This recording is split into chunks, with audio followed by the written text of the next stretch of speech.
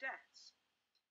What we did in Department of Health was put out warnings to hospitals, to old people's homes, caterers, saying, please be careful, use pasteurized egg, and if you're using shell eggs, make sure that they're cooked properly. Behind the scenes, we were frantically trying to get the Ministry of Agriculture, Fisheries and Food, who were responsible, to do something through the farming industry and through retailers. But they kept coming back and saying there wasn't a problem.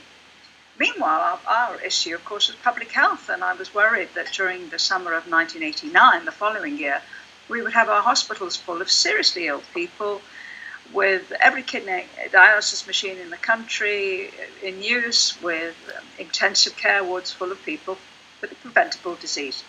So I went public and I warned everybody through the ITN news.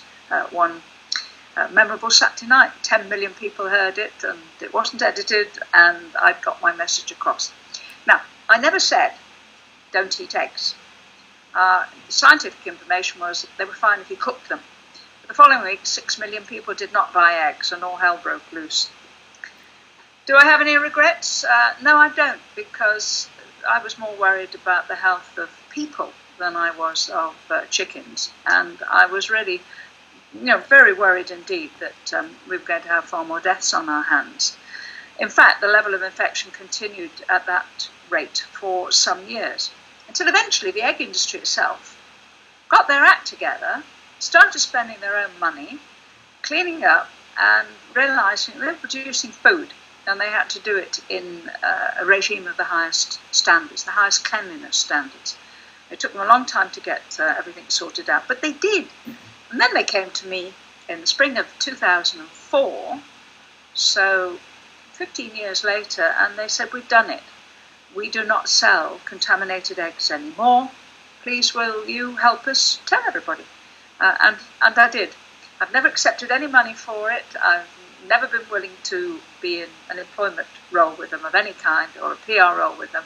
But I think they've done an absolutely brilliant job. The UK Egg Producers Council, as it is now, I think are absolutely superb, and they deserve a lot of praise and recognition. They sell eggs under the Lion brand. So my message to everybody is, if you're buying eggs in Britain, you can be pretty sure they're safe. And if you want to be absolutely certain, you buy them with the Lion stamp.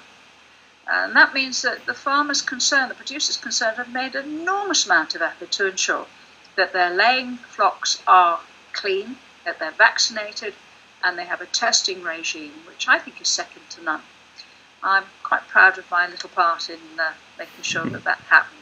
And I'm very glad to be able to say so. You can have your soft-boiled egg today in Britain, provided it's got a little iron on. It's safe.